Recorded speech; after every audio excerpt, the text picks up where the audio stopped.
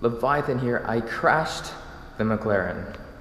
The damage is both cosmetic as well as mechanical, which makes the vehicle undrivable.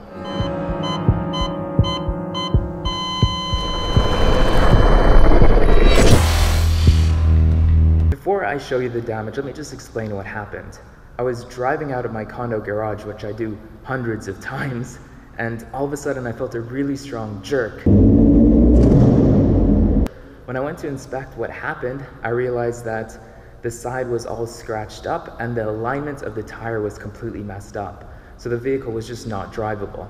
And yes, it was 100% my fault. There's no hit and run, there's no moving pillars, it was completely and entirely my fault, which actually makes it the worst, because there's no one to blame other than myself, and it's kind of what happens when you're not 100% focused and you're slightly distracted. So this is the damage. There is a bit of scratching to the carbon fiber, as you can see it's fairly deep. The body though is not too bad. I'm sure the bottom panel I can actually replace, and the top could likely just buff out. The problem, however, is the wheel alignment. If you look at that, you can see it's protruding out. So it was actually very tricky to drive it back in.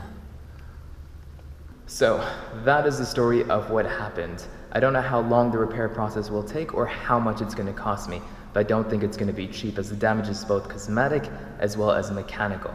I'll do my best to keep you all informed, and this was a really hard video to make, but I wanted to share exactly what happened, and like I said, it was entirely my fault, and the biggest feeling I have right now is just utter disappointment. I don't know if you can tell, but my hands are still shaky, even though it's been over 24 hours. So, until next time, I hope.